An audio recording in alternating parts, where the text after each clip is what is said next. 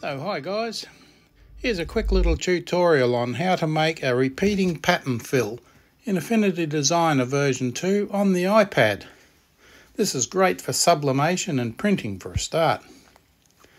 So let's start with our blank clipboard art. 3600 by 3600 pixels. Make it transparent and no margins. Our blank canvas, simple so far.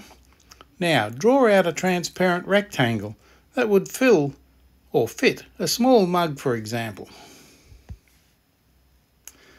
Close the blank for now and locate the image you want for your pattern. Now I'm going to load an EPS file, and from this file select just the chicken. So copy the chicken to the clipboard.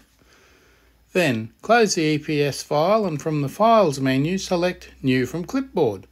There you have your chicken. Now export the image as a PNG file. And I called it, guess what? Chicken PNG. Now for the pattern fill.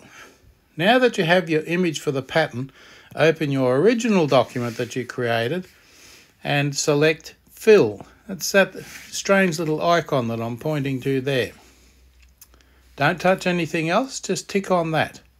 While you're looking at that, you'll see right up the top there's a left and right facing arrow, and in the middle of it, it says None. Now here's the trick.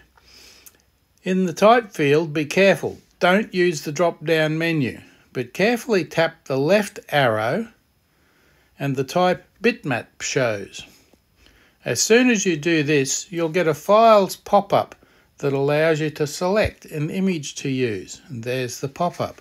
That's the Files option, and it works just like Files on your iPad does. In fact, that's what it's calling. Now, I've located my chicken PNG. Now, just tap on the chicken. And you can see it loads. It immediately loads the object, but looks way out of proportion, and is, of course. No problems. Just tap on the image area to adjust the pattern. You might have to draw those little handles in, and you might have to tap in the center and draw out a little bit, oddly enough, and it sets the tone. Now you can see that it's got a vertical and a horizontal bar there, so it's defaulted to a kind of radial fill. But within a second, even less than that actually, almost instantly, you'll see a pattern form on your object. On the iPad it's very sensitive, but you'll get the hang of it.